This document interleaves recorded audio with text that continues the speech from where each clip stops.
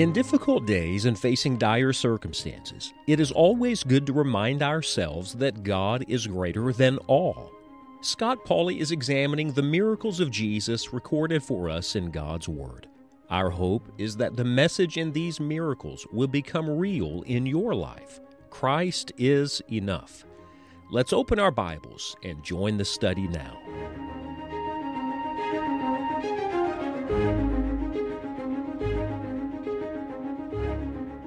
There's only one person that's ever lived on this earth that did all things well. Maybe you do something well, maybe you feel like you do nothing well, but there was one person that the Bible tells us did all things well, and that was the Lord Jesus Christ.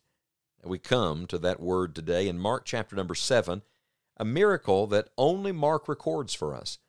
Mark is my favorite gospel writer. Remember, this is the gospel of action, and so Mark provides striking details about these miracles for us. And this particular miracle, the healing of the deaf and the dumb man, is recorded only by Mark in Mark chapter number 7. Beginning in verse 31, we read, "And again, departing from the coast of Tyre and Sidon, he came unto the Sea of Galilee, through the midst of the coast of Decapolis. And they bring unto him one that was deaf, and had an impediment in his speech, and they beseech him to put his hand upon him. And he took him aside from the multitude, and put his fingers into his ears, and he spit and touched his tongue. And looking up to heaven, he sighed, and saith unto him, Ephphatha, that is, be opened.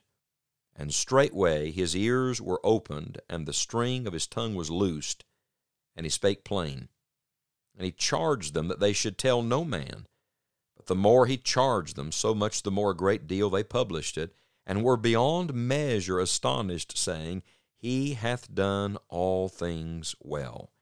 He maketh both the deaf to hear and the dumb to speak." What a pitiful picture in this man is found, because here is a man that in that culture would have been utterly an outcast. He cannot hear, so it's nearly impossible for anyone to communicate with the man. And then, because of this, he cannot speak well. He cannot articulate. The wording here implies that perhaps he wasn't born deaf, so he could speak, but he couldn't articulate. He had an impediment in his speech, and so he's not understandable. I mean, this is a man who needs the Lord. And aren't you glad at that very moment Jesus comes through town? I love the fact he's been with many people, multitudes of people in the context in the previous verses, and yet he has time for one. Aren't you glad the Lord has time for one? And he has time for one that others do not have time for. What do we learn about our Lord Jesus from Mark chapter 7, this one who does all things well? Well, first of all, notice Christ's tenderness with this man. You know, we're living in a very harsh world, a hard world. Sin hardens a man. But the Lord is tender. We have not an high priest which cannot be touched with the feelings of our infirmities, but was in all points tempted like as we are, yet without sin. He really is the man of sorrows and acquainted with grief. He weeps over us. He weeps with us. There is a certain divine sympathy that Christ exhibits here that I think is beautiful, and it's encouraging for all of us. Notice his tenderness. First, he takes him aside from the multitude. He gets him away from the crowd. He's not going to make this man a spectacle. This man's not a sideshow for the Lord. Religion can make a show out of a man, but Jesus doesn't do that. He dealt with him as an individual. What tenderness. And then I love the fact that even in his tone, even as he speaks to the man, there is compassion. The Bible says in verse 34, he sighed. Have you ever wondered why Jesus sighed? Was he weary from his journey? I don't think that was it. I think he was weary of what sin had done in this world. I think he was burdened and broken and grieving for the same reason that he wept standing in a cemetery when mourners were wailing all around him, because the Creator knew this was not the world that he created. This was what sin created. This was the deconstruction that had come because of the fall of man. And there is this beautiful tenderness where our Lord connects with this individual, and praise God, he connects with us. Then, not only do you see his tenderness, you see his touch. Now notice this carefully. There's a little play on words here. These people, in verse 32, beseeched him to put his hand upon him. He's going to do that. He's going to touch him, but that's not all he's going to touch. No, our Lord Jesus, I love this, not only touches the man, he touches heaven. His touch reaches both directions. That's why Christ came, to connect God and man. Look at him on that cross. In one hand, he takes a holy, righteous God, and in the other hand, sinful, fallen humanity. He touches both heaven and earth. In his prayer, he touches heaven. The Bible says, looking up to heaven. So he's praying. But then he looks to the man. And the Bible says he put his fingers in his ears. He spit and touched his tongue. He touches the man. Isn't this beautiful? He touched the Father, and he touched this deaf and dumb man. Friends, that's what Jesus is doing today. He is our advocate, our mediator, our go-between, our intercessor. He touches the Father for us, and he touches us for the Father. And by the way, that touch was powerful. That touch was sufficient. That touch was miraculous. Yes, Christ is enough. The moment he touched this man and simply said this word, this Aramaic word is given here, epapha, be opened.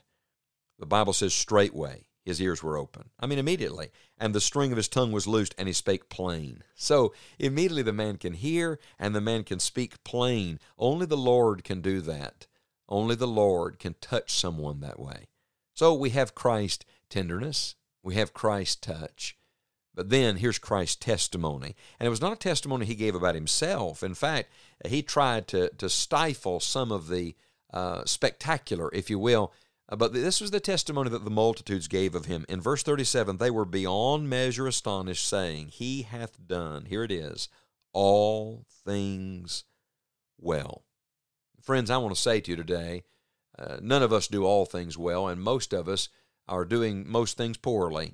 And we're living in a world that is marked by brokenness, a sin-cursed world, fallen humanity, just like the world that Jesus was looking at, was touched by, and the world he touched. That's the world we're living in. And yet in the midst of that, Christ came with his divine sufficiency, with his power, with his perfect knowledge. Yes, Christ is enough. He hath done all things well. And I want to tell you that every person listening to me today, and the man speaking to you right now, we all need one thing. We need Christ. We just need Christ, because Christ is enough. In fact, the last word here they speak, he hath done all things well. That word well is the same word for the word beautiful. He does everything beautifully. Do you remember what Solomon wrote in the Old Testament? God makes all things what? Beautiful in his time. Do you remember? God created the world with just a word, light. And there was light, and it was what? It was very good. God created everything with his word. And then the world responds to his word and says it's all perfect. It's all very good. It's all well. It's all beautiful. May I say to you today, if you'll allow the Lord to speak to you, to work in your life, he will do what you cannot do and no one else can do for you. He will make all things well. In his time, he will make everything beautiful. This is the beautiful work of Christ. His tenderness with man, with fallen, undeserving sinners. His touch of heaven and his touch on earth. And then, praise God, this testimony. Can you say it today? Tell somebody, he hath done all things well. Christ is enough.